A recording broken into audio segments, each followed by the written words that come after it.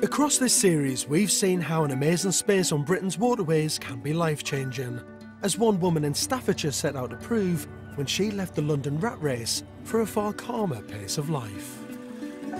Sarah, how are you? I'm good, thanks. So nice to meet you. You too. This is a thing of beauty. Thank you. This is the book barge. Why did you buy a barge? I was working as an entertainment reporter, which is euphemism for paparazzi. Yeah, all right. Okay. And just kind of had enough. It was really full on, long hours, fancied a change. And it also tapped into some like romantic dream that I'd had of like just being able to sail away when I wanted. And take your shop anywhere you like. To fulfil her dream of opening a bookshop and living on water, Sarah splashed out £25,000 on this 60-foot second-hand narrowboat.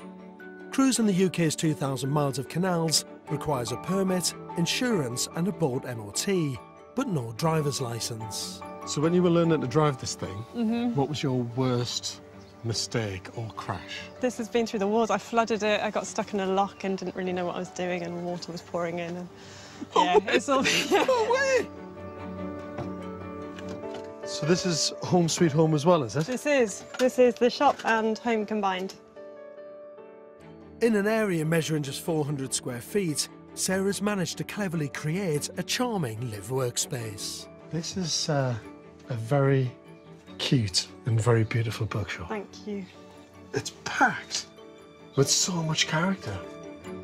With the boat already in good condition, Sarah spent just £1,000 on second-hand furniture, timber for sleeping pods and lots of multifunctional storage solutions.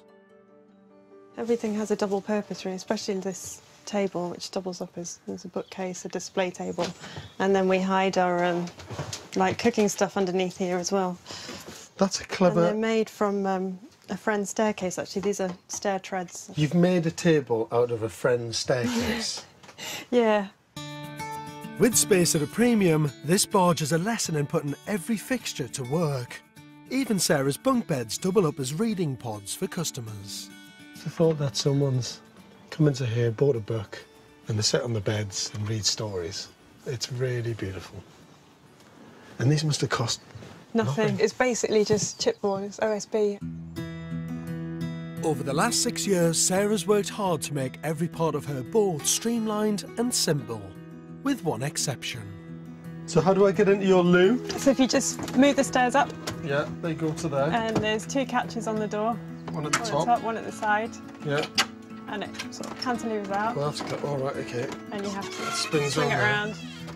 And then the toilet bowl itself actually swings round.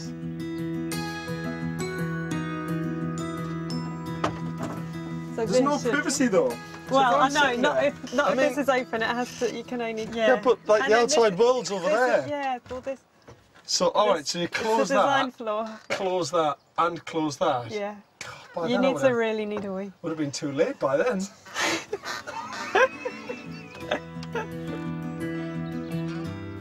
I think Sarah is so brave to have made the massive lifestyle change that she made. And actually the barge that she's built is really beautiful. It's hardly surprising that her floating bookshop is a bestseller.